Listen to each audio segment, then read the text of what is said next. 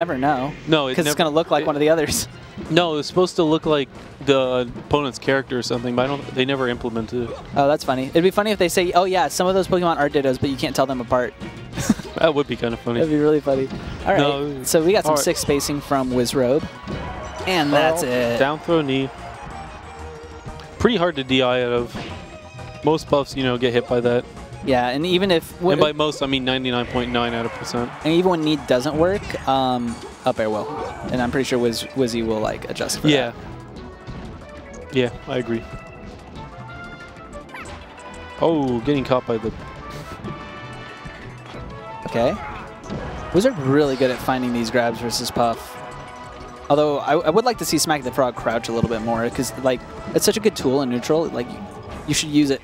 just another thing of Puff where I'm like, how did that exist?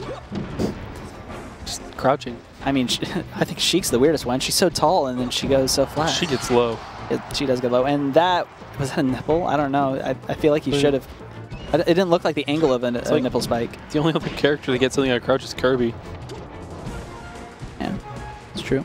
They're very similar looking characters, and that was a 4-stock. Oh, yeah. A fast one, too. I mean, give it out to the Puff for not playing lame. Wizzrobe has so much Puff practice, or not practice, but so much Puff preparation, I would rather say. Oh, I'm sure. I mean, when you have H-Box literally looming, just looming, that's all he does. He just looms. You just, like, you make your career by being able to be a Hungrybox in this game. If someone was able to just be like a Hungrybox counter, they would just immediately be like a big name. I'm pretty sure every TO would just purposely seed them too. Oh my gosh, they would. It would be blatant too.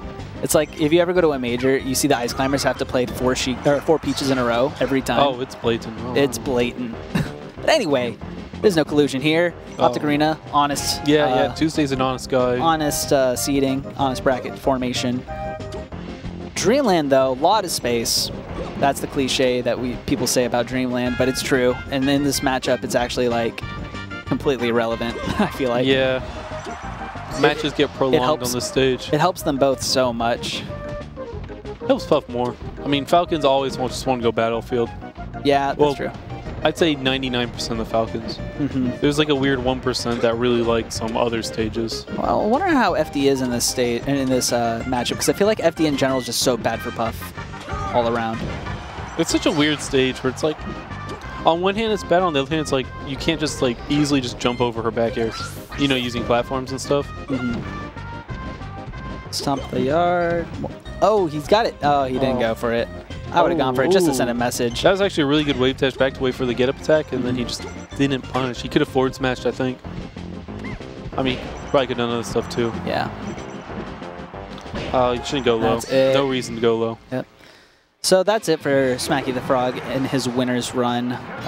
Taken out by Wizzrobe. What was that, semis? All right, he's still in losers. And even if he gets knocked out in losers, I'm sure people are going to ask him to warm up later.